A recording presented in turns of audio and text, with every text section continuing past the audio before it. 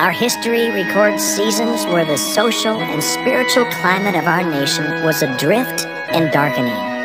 But when God's people prayed, rebellion was turned into revival. Today we are facing challenges every bit as needful of God's grace and renewal. God has intervened in our nation before. He will do it again. Through many dangers, toils, and snares, we have already come. You have been faithful. And from the depths of our despair, you always lift us up. We are so grateful.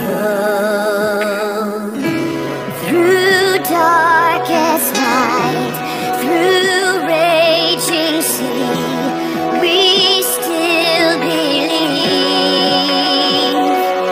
You are good, and your mercy will endure. Forever the nations will know. You are strong, you are true, all our hope is found in you.